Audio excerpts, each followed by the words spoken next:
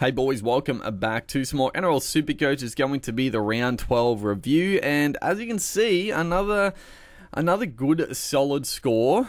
2 weeks in a row now we've gone above 1300, which is good. We're finding some consistencies. Moved up about 5,500 ranks, but I gotta be honest, this was this was one of those weeks. It was what could have been week right here. We were on track. We were on track for a damn good score, man. But it capitulated pretty badly. I mean, we still got over 1300. I can't complain, but just some of the 50-50 calls and man, what could have been? It could have been such a good week, but it is what it is. We're still moving in the right direction. I still think the team is set up pretty well. A couple of well, not issues, but a couple of interesting ones that come out of Origin, and also just with team selections with a couple of my players. But let's go through how we went as a whole. And it couldn't have started like much better in this round. It was very good. But so Reece Robson, once again, 65 points. I mean, again, he's continuing to do the business. Very unfortunate that fucking Appy Coruscant has not been selected for Origin, and Reece Robson has. I mean, I was already expecting Robson to play Origin. I wasn't sure if he would, but I was just banking on him either getting a bench spot or maybe starting. But the fact they've gone with one dummy half and it's not Appy, fuck, dude. I'm like, it's not the biggest deal in the world, because Robson's not a guy to go absolutely massive, but it is annoying. It is annoying.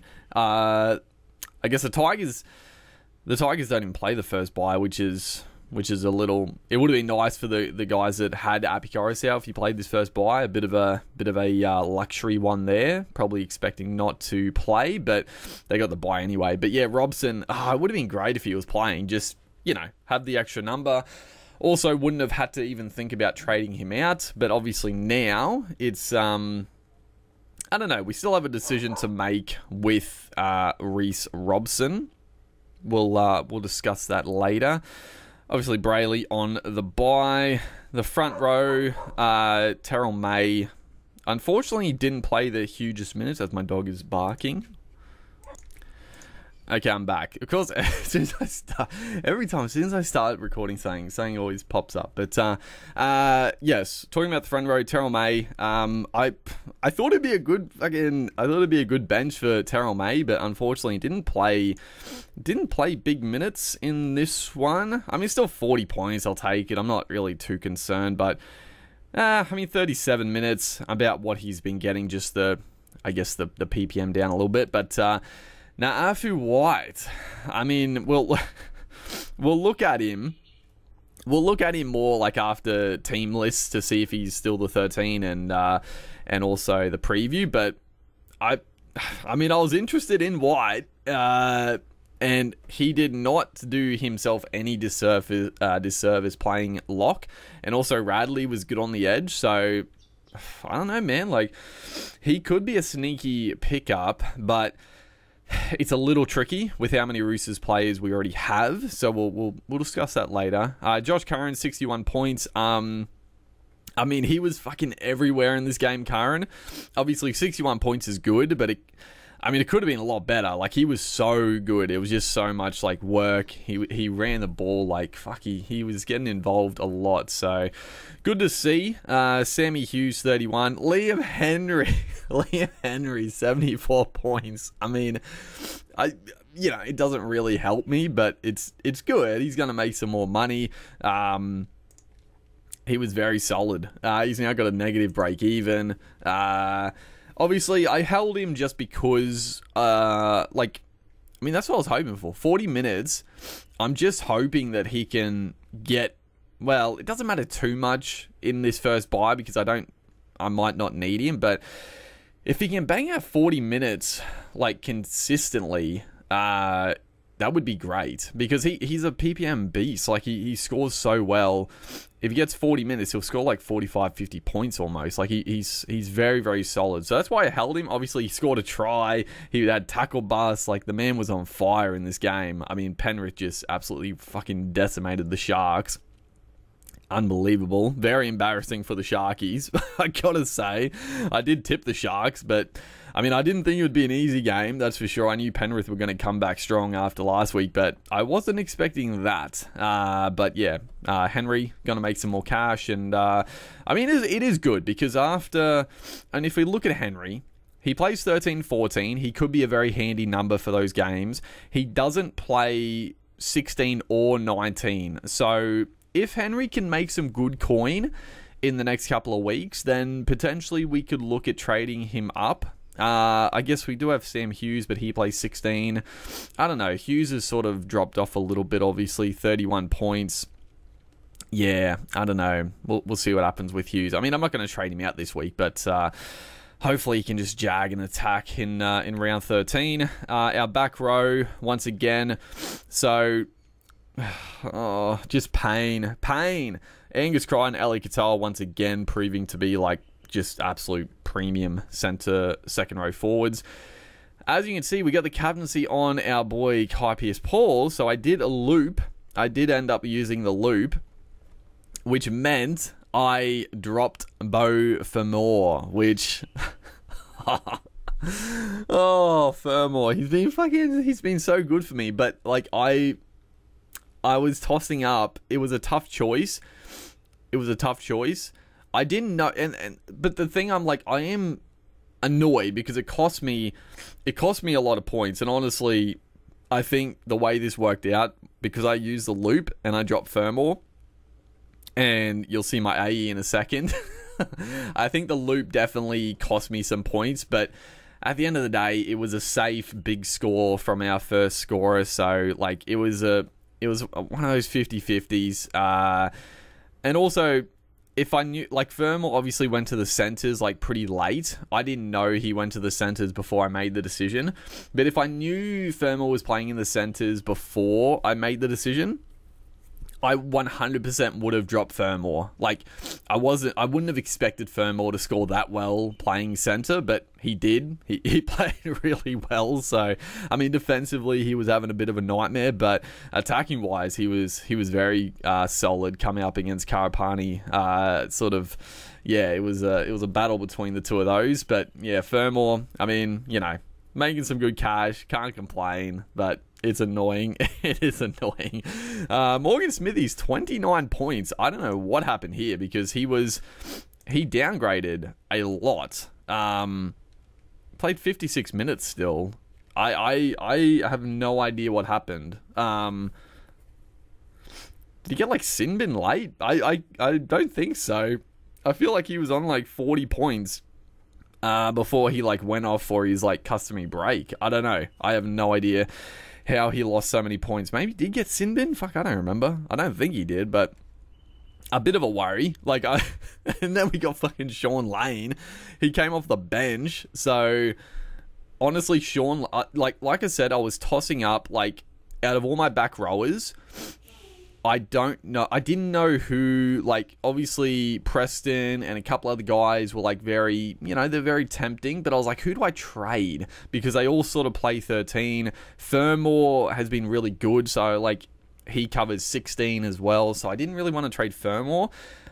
This could be a bit of a blessing in disguise, because if Lane is named on the bench once again this week, he's gone. He's straight gone, and it'll be good to get rid of him, and I can bring in, I don't know. I mean, it depends team list. I'm fucking hoping, I'm praying that Jacob Preston gets the starting spot, because I really want to bring Preston in, but I don't know. Seraldo fucking loves Semen in the back row for some reason. And he did score a couple of tries, so it probably didn't do his service any harm. But surely Preston gets a spot. Thankfully, Lane didn't lose that much cash. Like, he lost, like 10k, so it was fine. But yeah, if he's on the bench again, coming through the fucking middle, like, he played through the middle. He actually looked okay when he was on there through the middle, but like, Yeah, he's got to go. He's got to go if he's on the bench. And yeah, like I said, it'll be a bit of a blessing in disguise. I was pretty happy to hold all my trades this week, but yeah, if Sean Lane is on the bench, then I think he's just, yeah, get him off for someone who covers nicely. But we'll talk about that later. Nico Hines, 3 points. Love to see it. This also was like... this also tilted me a bit because, like... So obviously I ended up looping, but before I had to make the decision, there was a bit of talk that Hines might not play this game, right? And I was praying that he wouldn't play the game because obviously everyone has Hines. Everyone who's going well has Hines. So I was like, if he doesn't play, that's fine. I don't need him to play. I'm not going to captain him. Like I don't need him to play. If he doesn't play, I already played Wishart, right? So I had Hines starting. So I could have got the free loop with Hines, and I wouldn't have had to drop Furmore. Oh, but of course Hines played, and he was absolutely fucking dog. Like, I honestly, like, I'm not gonna lie, dude. I don't think Hines wanted to be there. Like, he did not look like he wanted to be there, and I think, like, I'm not trying to like make accusations, but the head knock, it was a pretty nasty knee. Like, I'm not surprised he went off, but I sort of feel like that was a bit of a, it was sort of, I think Hines was pretty happy that happened because it gave him a good excuse to go off for the head knock, and then they made the decision for him not to go back in the second half. Like, I'm sorry, but that's shit. Like, are you serious? Are you serious? Top of the table. I mean, I know you don't want to risk your player, but like, it's a big game. You're losing. He's playing for an Origin spot. I'm actually shocked that he got selected in the Origin squad. I guess the thing is that they had like no other half. They had like no other halves to choose, so I guess it makes sense that he got selected. But like, I don't know. I think it was pretty. I thought it was pretty shit going for the Sharks there with the Hines situation, but. Yeah, unfortunately for me, like, it would have been so perfect if he just got ruled out before the game, but of course he didn't. He got 3 points. It was nice because apparently, like, a bunch of people captained Hines, which I thought was pretty insane. Like, I don't know, like, I know it's easy in hindsight, pardon the pun, but I was never. I mean, I talked about it maybe for a second that maybe he captained Hines, but I was like. I definitely was not going to do that. That would have been a bit nervous. And especially with the potential that he had the calf issue. So, yeah, unfortunate timing there for all things considered, but it is what it is. Tyron Wishart, like I said, I brought him in for Luke Brooks. Luke fucking... Oh, my God. This game... This game was tilting me a lot. Right, because Luke Brooks, obviously, he does what he does. He started the game on a bit of fire. He had like a line break. He had a try assist. And I was like, holy shit, Luke Brooks is about to go off. And of course, fucking Luke Brooks does what he does. And I don't know what he ended up with. He probably updated a bit. Maybe got like 60 odd. But he, of course, he's so, like, the things he does is just so Luke Brooks, right? He came up with like a... Did he get like an intercept or like a charge down or something? He like streaks away and then he fucking drops the ball. It was like, it's such a Luke Brooks thing to do, but I was very salty because Wishart was not going great. Like, the Storm were just putrid. The Storm were putrid in this game. They were fucking terrible. Wishart wasn't really getting any footy. He was making his tackles, like his base was pretty good, and then he snuck some attack at the end. I was like, oh, thank you. He got a line break. He got a try assist. It was beautiful. A little inside ball. I could see it happening the play before. I could see the gap. I saw Wishart running. I'm like, oh baby, just give him the ball, and he did, and it was great. It was great to see. But yeah, 60 points. I'm happy with that. Dylan Brown, 66, in a game that the Eels were absolutely fucking terrible. Like, there were some pretty terrible performances this round. The Eels were, oh my God. Like, they made the Rabbitohs look great. Like, the Rabbitohs have been terrible. And, like, just, I don't understand. Because the Eels, they, like, on paper, the forward pack is still good, right? It's still a good forward pack. The Rabbitohs forward pack has been terrible. But like pretty much from the get-go, the Rabbitohs forwards were just dominating. Like every set, they were just charging through. The post-contact meters were incredible. If you never knew the table, you'd be like, oh, the Rabbitohs are flying. Like they looked really good, but the Eels are just that bad. But Dylan Brown, 66 points. Lucky Galvin, my God, the gift that just keeps on giving. 90 points. The man is an absolute machine. The absolute cheapie of the season so far, I think. Well, there's a couple of good ones, but he's just been so reliable. Every week I've played him. I think I've only not played him 1 week where he also went really well. So, yeah, Galvin continuing to do great stuff. Our backline, so as you can see, the backline was pretty good. Joey Manu, we obviously brought in for Taylor May, which I'm happy with. Obviously, the news now that Tedesco has been dropped from Origin means Manu's not going to fullback, which typically you'd be like, oh, that's a bit of a kick in the guts. But honestly, that was the big reason why I brought Manu in. I still wasn't. I had no idea. In my mind, it was very 50-50 if they were going to go with Edwards, if they're going to go with Tedesco. But I was like, Manu's looking so good at centre this year. Like, he's always looked good, but his scores at centre in the previous years have always been like, they've been solid, but usually not keeper level at centre. It's just the fact that he plays a few games of fullback, a few games for 5'8" across the season, that his average spikes, and they're the times you want to bring him in. But this year, his average at centre has been huge. Like, he's getting way more involved. He is roaming just more consistently, so had to bring him in, and yeah, did well.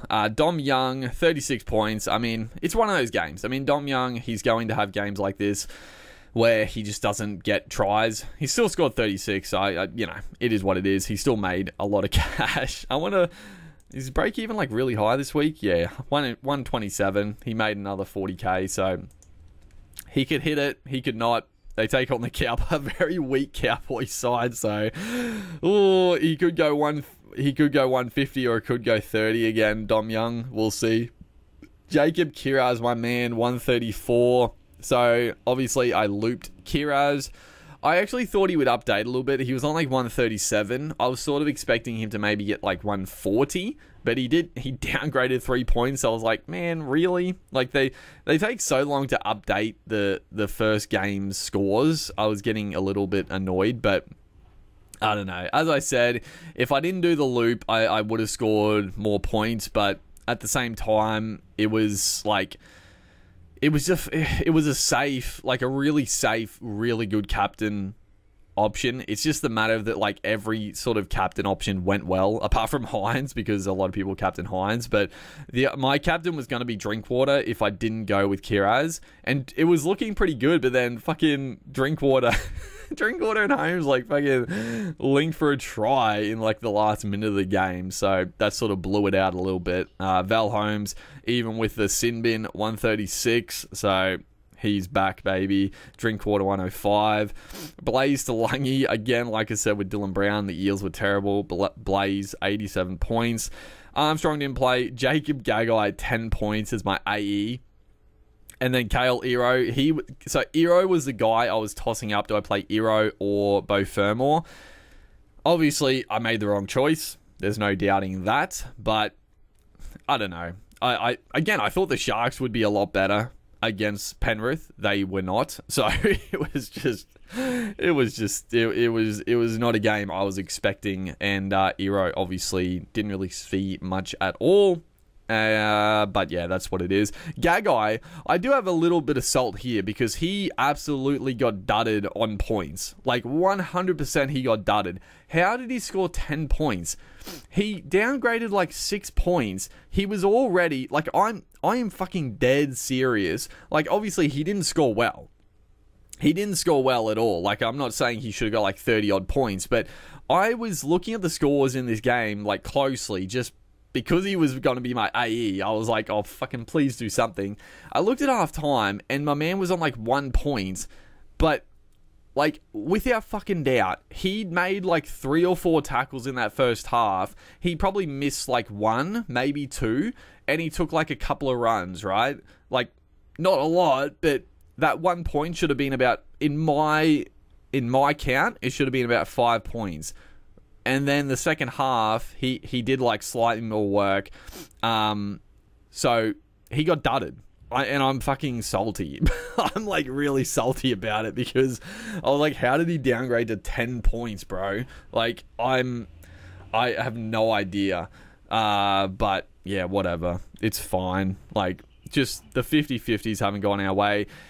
Gagai now, like, yeah, it was obviously pain because Cody Walker was out. Like, with Cody Walker in the side, I was like, okay, Gagai he can score a try here. I'm like, he might. Without a try, Gagai is putrid, but I was like, with Walker in the team, I'm not that, like, bummed about it, but then Walker obviously got ruled out. I was like, oh, shit, here we go. Gagai is in for a rough time, because he just does not get involved whatsoever, and yeah, now he is definitely a sell. He's got a 70 break even. It's honestly a good thing he doesn't play this week, if I'm honest, because like I don't well, I don't know. We'll look at trading him. Obviously, he's yeah, I don't know. We got some decisions to make, actually. We have some decisions to make. We could end up trading him. So, like I said, I got 523 in the bank, which is nice. So I can actually trade him to not anybody, but what is fucking, I just got to see, fucking Tedesco's going to be a bit too expensive, isn't he? He got 150. He's gone up 70k. I think Tedesco's going to be slightly out of reach. I was like, I wouldn't mind. I wouldn't have minded trading Gagai straight to Tedesco. We just have enough. I don't know if I do that though. That's the thing.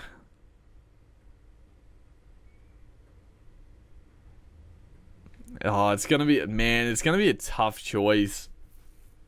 It's going to be a really tough choice if I trade to Tedesco. Obviously, I mean, it's just the fact they're coming up against the Cowboys, a really understrength Cowboys team with like, for surprisingly so many players out through Origin, and the Roosters like pretty well unaffected. Like it should be a bloodbath. Oh, man. Fuck, I don't know. But then, obviously, like I said, if Lane is on the bench, I mean, I don't have to trade Lane. Even if he's on the bench, he will lose some cash, but he's still a number. It's like, it's probably more worth getting like a Tedesco in than a Preston. And I don't really want to do two trades, because what I was thinking, because obviously the other news is that fucking Dave Fafita wasn't selected for Origin, which is, I gotta be honest, it's baffling. Like, I saw a few people comment like, oh, how is Jaden Sewer selected over Fafita? That is an incorrect take. Sewer 100% deserves to be there. I'm very happy Sewer got selected. I've always loved Sewer. He's got that aggression. He's got the skill. He's been really, really good for the Dragons for the last couple of years. Sewer 100% deserved to be there. I think he's built for Origin. Jeremiah Nanai, there is no fucking world Jeremiah Nanai deserves to get selected over David Fafita. I'm like, I like Billy. I think he's done a good job so far, but that selection is tilting as a Queensland fan. Nanai has been terrible. The Cowboys have been terrible. And yeah, Nanai, I think, has been rubbish pretty much this whole season. Like, yeah, he's caught the odd bomb and scored a try. Great. Dave Fafita offers so much more, and he's actually been good. Like, I'm a little salty. But that now leaves the potential, because what I was thinking, I do one trade this week, depending who. Like, I'm not sold on who yet. Obviously, there's a couple of options. Like, we could go like a Robson to Marshall King. I don't hate that. You could go Lane to a Preston or Connolly, Lemuelu, or someone else that tickles the fancy, maybe, but is it really that necessary? Maybe not. Or you go Gagai to either Tedesco or a gun centre winger, which I do like. So do one trade, and then next week, the Roosters don't play in the backup, so then trade Crichton to Dave Fafita. I mean, that seems pretty perfect to me, right? Like Crichton, I was undecided if I was going to hold Crichton over the Origin period, but he has a pretty shocking cover for Origin players. He'll miss 13, he'll miss 14, he plays 15, obviously that's good against Parramatta, but then he misses 16, and then he'll back up in 17, maybe. That's the thing with the Roosters, they have so many back row options. They've got Wong, they got Tupanua, they got Butcher. Are they really going to back up Crichton if he's playing big minutes in Origin? So he might not play 17, or it might be reduced minutes. And then he misses 19 anyway, and then he, again, 20 the backup. We'll see. So I was tossing up, but in my mind I was like, he's my only, real, I didn't have Fafita. If I had Fafita and Crichton, I probably would have traded Crichton, kept Fafita. But because I had only one, I was probably leaning towards holding Crichton and just riding the cash loss and just not bothering with the trade. But now we have fucking Dave Fafita. How expensive is David? Okay, so he's 884. He's just slightly more expensive than Crichton, which is fine. I do have cash, but if I go Gagai to Tedesco, I don't know if I'm going to quite have enough to go Crichton then to Fafita next week.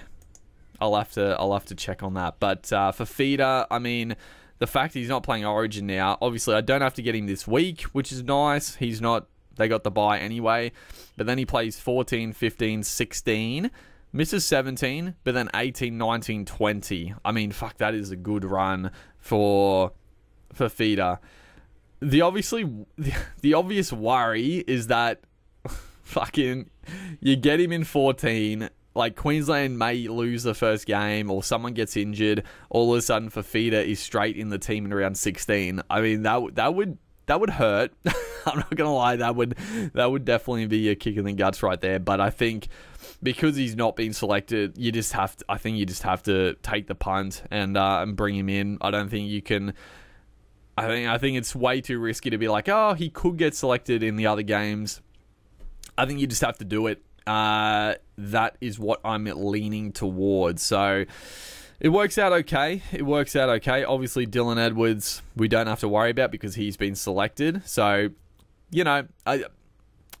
the people that got on Edwards, they've got some big scores. They have definitely got some nice scores from Edwards. If you could have got him a few weeks ago, you're still loving it, even though he's now going to miss a few games with Origin. But yeah, he's been on fire. So still a good trade in, but obviously, because I waited so long, I wasn't gonna take the risk of him making Origin now. So he has. I don't know, if you own Edwards, I'm not too sure. Honestly, I think you'd hold Edwards, but I don't know. It's a tricky one because the Penrith are obviously flying again, but no Cleary. Do they back up Edwards? They've got other guys that can go to fullback, like Taruva could go to fullback. So I don't know. It'll be interesting to see if they back Edwards up in a couple of their games, but we'll see. But yeah, I think that is pretty good. As it stands, I'm happy with everything. I mean, originally I was like, I'll trade out. I was actually sort of thinking about maybe trading out Val Holmes because this is the same shit that happened last year, right? So Val Holmes was he was good throughout the season. everyone was like a little bit disappointed because he wasn't quite hitting the big scores. His average, what is he averaging? I mean, he's averaging a little bit more this year because he's had a couple of big ones, but he was averaging around 70, I want to say, last year. Everyone was getting a little bit fed up with him. He lost some cash. And then Origin time, it sort of made sense to trade him out. But for me, there was other issues with the team. I was like, I'll just hold Holmes because he plays the backup game. And then fucking last year, I mean, I'll show it again. I've showed it before. Last year, the backup games, he far and away scored his biggest scores by far. So if we look, obviously 13 he played Origin, the backup game against Melbourne, 150. Then he had a bye, didn't play 16. Backup game in 17, he got 91, and then 117. Then he didn't play 19, and then the backup game he got 93. Like, the man went to another level. Like, the scores before that, like, there was only one score, 105, that was better than all the other games pretty much. Like, he was, but part of me was like, is that really going to happen again? Is he really going to do the same thing? But now the fact with Gagai having to go and potentially other guys needing to be traded out, I'm like, yeah, again, I think I just hold Holmes. I don't think I'm going to trade him. I'm just going to hope that he does the same thing. And obviously he plays 14 as long as there's no injury. We'll see. I mean, I think the Cowboys need him to back up, so I think he will, like most of the Cowboys players, but we'll see what happens. But yeah, anything else to really talk about? I mean, let's have a look. We'll look at those positions I was talking about. So dummy halves, if we trade Robson, so Harry Grant, fuck, dude, Harry Grant owners must be like just ripping their hair out, man. He's had like one good game. I feel like, I don't know if you started with him. He's been like fine. I mean, he's gone okay, like 60, 80, couple of low ones, 95, 116. Like, he's had some good scores, but just not the consistency of Harry Grant of old. Reed Marnie. I mean, fuck, dude. Who would you rather, Marshall King or Marnie? I mean, they're averaging similar. I don't know who I'd be more... Like, I'm always worried about Marshall King. He's obviously had, like, an unaffected run this year. Like, he hasn't... I don't think he's had any sort of injuries or head knocks yet, but he's always been a bit like that in the past. Marnie has just been a lot better. Marshall King obviously covers all three buys, but then doesn't play... like any of the backups, I don't think. So he plays 13, not 14. He plays 16, 17, and he plays 19, 20. Okay, so he does have a pretty good run after 13. Yeah, honestly, the way I'm looking here, I'm like, fuck, I think if I was going to go Marshall King, I think I would wait till 15, right? I would just hold off. I don't need the number for 13. And then Robson will play the backup in 14. Although I do have what's his face? Brayley. So I don't even need a dummy half, really. I got Brayley for that. But if I wanted to go Marshall King, I'd get him in 15, plays 15, 16, 17, misses 18, and then 19, 20. They're not the worst games. Obviously, 20 against Penrith is tough. And then it's a pretty good run for the rest of the season. Reed Marnie, he's nice for 13, 14, and then 16, 17. He only misses 19, which is a little bit tricky round. They'll be missing a bunch of players, though. The Bulldogs, Kikau's now injured, so I don't know. It's a tough little choice between him and Marshall King.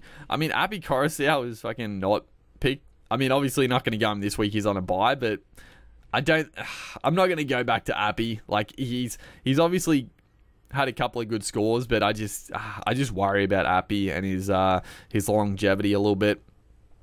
And I think, I don't know, anyone else I think is just a bit bit how you going. So I think either of those two, Marnie or Marshall King, if I even want a dummy half. I don't even know if I bother, honestly. Like, I think I just wait till after Origin and go Harry Grant, because I've got, like I said, I've got Brayley for the purpose of this, right? He might not go great, but he plays 13, 14, and then he plays 19, 20, misses 16. Honestly, I think I just hold the dummy halves. I don't think it's worth the trade. I think you just go to Robson and Grant after Origin, honestly, unless something crazy happens. The back row. So if you look at, we'll look at the back row.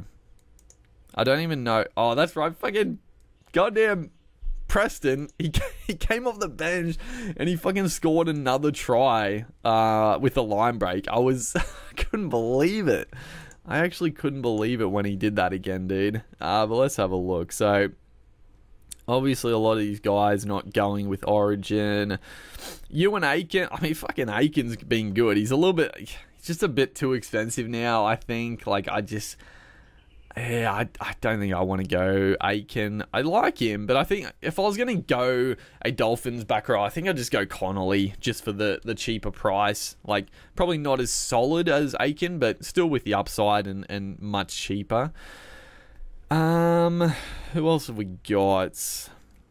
Dylan Lucas.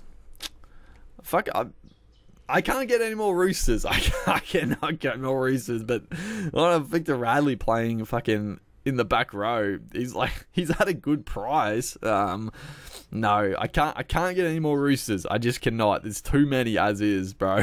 I got too many. I mean, Keon Kalamatangi finally went bang. He's on a bye though this week. Britton Nickera, 52 points. Like, I'm not too keen on Nickera as it stands. So yeah, Connolly, he obviously made a bit more cash. He's 580. It's still a good price. 53 points. Like, it's good. He's obviously a super pod as well. And like I said, like, the Dolphins do, like, they got a great buy coverage. The only one they don't play is 14. They play 13, 16, 17, 19, 20. Like, it's really good. I think you do need some Dolphins. But again, like, what's his break even? He's got a break even of 31. So he's going to make a bit more cash. I would love to get him. Like, again, I don't need him for 13. You got to remember this. If you're trading guys in, if you don't need him for 13, and especially if they're Roosters and Dolphins players, you got to be careful of 14. So if you can hold off and get them in like round 15 instead, then you don't have to worry about anything. They play 15, 16, 17, 19, 20, and then the back end, obviously. So if you just hold off, like, the money, he's going to make some more money, obviously, this round, but he would be a great pickup in 15 if I could swing it. Anyone else of note? I forgot Murray is out injured, honestly. I forgot about him. I mean, Scott Sorensen, he's back, but Penrith don't have a great buy schedule anyway. I don't think so.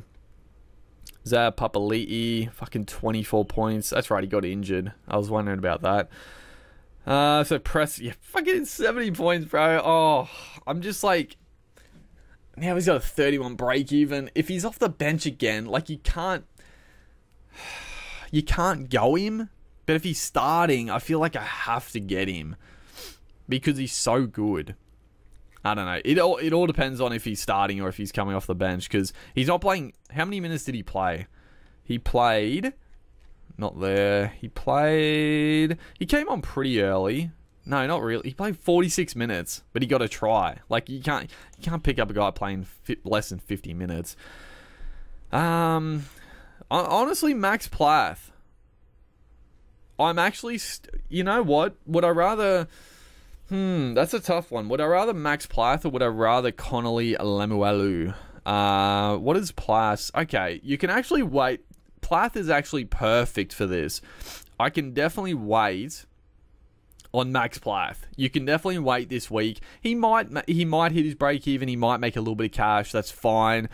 He's every chance to, like, not hit it as well. His base, like, oh, fuck, he was an absolute monster in this game. Like, his base was out of control. He played 57 minutes, not quite where he was. So it'll be another good watch this week to see if the minutes get back up to like 60 plus.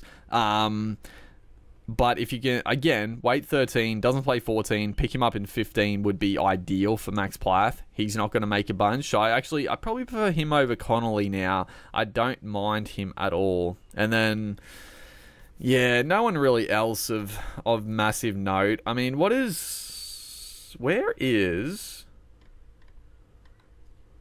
He wouldn't be this cheap. Where is fucking... Helam Lukey only got 39. Didn't play the full 80. Where's fucking Bryce Cartwright? Semi-final. So fucking Finu finally got a few attacking stats. So I still think Finu, he's on a bye this week. So I think Finu,